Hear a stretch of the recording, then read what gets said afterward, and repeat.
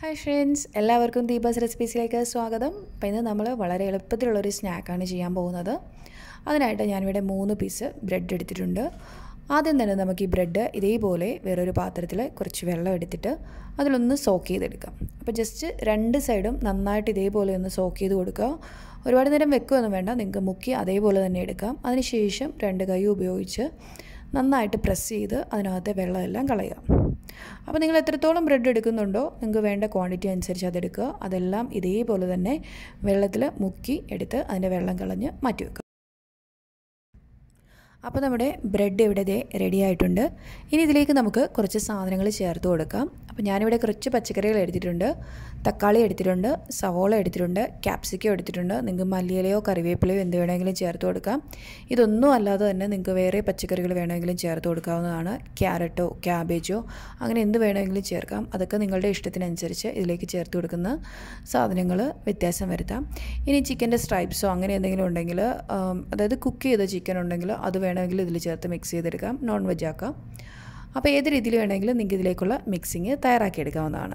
ഇനി ഇതിലേക്ക് നമുക്ക് കുറച്ച് പൊടികൾ ചേർത്ത് കൊടുക്കണം. ഞാനിപ്പോൾ ഇവിടെ 1 ടേബിൾ സ്പൂൺ അളവിൽ അരിപ്പൊടി ചേർത്തിട്ടുണ്ട്. 2 ടേബിൾ സ്പൂൺ അളവിൽ ഗോതമ്പ് പൊടി. അരിപ്പൊടി വറുത്തതോ വറക്കാത്തതോ ചേർക്കാവുന്നതാണ്. പിന്നെ ഇതിലേക്ക് ആവശ്യത്തിനുള്ള ഉപ്പ് ചേർത്ത് കൊടുക്കാം. ഇതിലേക്ക് നിങ്ങൾക്ക് പച്ചമുളക് വേണമെങ്കിൽ ചേർക്കാം. ഞാൻ പച്ചമുളക് ചേർത്തിട്ടില്ല, അതുകൊണ്ട് ഞാൻ ചില്ലി സോസ് ചേർത്ത് കൊടുക്കുകയാണ്. ചില്ലി സോസ്, അതേപോലെ തന്നെ ടൊമാറ്റോ കെച്ചപ്പ്. ചില്ലി സോസ് ഒരു 1/2 ടേബിൾ സ്പൂണ്, കെച്ചപ്പ് ഒരു ഏകദേശം 1 ടേബിൾ സ്പൂൺ അളവിൽ ചേർത്ത് കൊടുത്തിട്ടുണ്ട്. ഇനി ഇതെല്ലാം കൂടെ നമുക്ക് കൈ വെച്ച് നന്നായിട്ടൊന്ന് മിക്സ് ചെയ്തെടുക്കാം. ആ ബ്രെഡൊക്കെ നന്നായിട്ട് കൈ വെച്ച് മിക്സ് ചെയ്ത് നമ്മുടെ ഈ ബാക്കി ചേർത്ത് കൊടുത്തിരുന്ന സാധനങ്ങളുമായിട്ട് നല്ലതുപോലെ ഒന്ന് കുഴച്ചെടുക്കാം.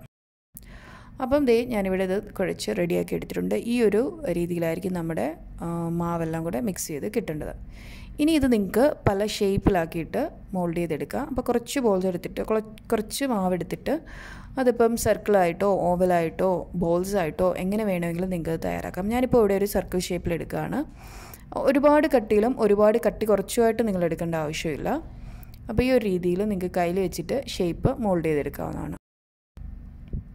അപ്പോൾ ഒരു പാറ്റിയുടെ റെഡി ആയിട്ടുണ്ട്. ഈ ഒരു രീതിയിൽ നിങ്ങൾക്ക് ബാക്കിയുള്ള മാവ് വെച്ചിട്ട് വേണ്ട ഷേപ്പിൽ നിങ്ങൾക്ക് തയ്യാറാക്കി എടുക്കാവുന്നതാണ്. ഞാനിപ്പം അത്രയും മാവ് വെച്ച് ഇത്രയും പാറ്റീസ് ഇവിടെ റെഡിയാക്കി എടുത്തിട്ടുണ്ട്. ഇനി അടുത്ത പ്രോസസ്സ് വളരെ സിമ്പിളാണ്. നമ്മളെപ്പോഴും ചെയ്യുന്ന പോലെ തന്നെ നമുക്ക് എണ്ണയിലിട്ടൊന്ന് ഫ്രൈ ചെയ്തെടുക്കാം. അപ്പോൾ ഫ്രൈ ചെയ്തെടുക്കുമ്പോൾ ഇടയ്ക്കിടയ്ക്ക് തിരിച്ചും മറിച്ചിട്ട് കൊടുക്കുക. അതൊന്ന് സൈഡ് ചേഞ്ച് ചെയ്ത് കൊടുക്കാൻ ശ്രദ്ധിക്കുക. രണ്ട് സൈഡും നല്ല ഈവനായിട്ട് കറക്റ്റ് പരുവത്തിന് നല്ല മുരിഞ്ഞ് കിട്ടണം. നമുക്കിത് ഇടയ്ക്കിടയ്ക്ക് ഇതേപോലെ ഒന്ന് തിരിച്ചിട്ട് കൊടുക്കാം. വളരെ സിമ്പിളായിട്ട് ചെയ്തെടുക്കാൻ പറ്റുന്ന ഒരു റെസിപ്പിയാണ്. ഒരുപാട് വെജിറ്റബിൾസ് നമുക്കിതിനകത്ത് ഇൻക്ലൂഡ് ചെയ്യാൻ പറ്റും. ബ്രെഡിൻ്റെയും ഒക്കെ അത് പൊടികളൊക്കെ ബ്രെഡ് ചേർത്തതുകൊണ്ടായതുകൊണ്ട് ആ പൊടികളുടെ മാത്രം ഒരു ടേസ്റ്റ് മാത്രമല്ല. അപ്പോൾ കുട്ടികൾക്കൊക്കെ വളരെ ഹെൽത്തിയാണ്. കാരണം ഒരുപാട് വെജിറ്റബിൾസ് നമുക്ക് കുട്ടികൾ കഴിക്കാത്തതാണെന്നുണ്ടെങ്കിൽ ഇതിനകത്ത് ഈസി ആയിട്ട് ചേർത്ത് കൊടുക്കാൻ പറ്റും. അപ്പോൾ കണ്ടില്ലേ, ഇതേപോലെ നമുക്ക് ഈസി ആയിട്ട് നമ്മുടെ സ്നാക്ക് ഇവിടെ റെഡിയാക്കി എടുക്കാം. സിമ്പിളാണ്.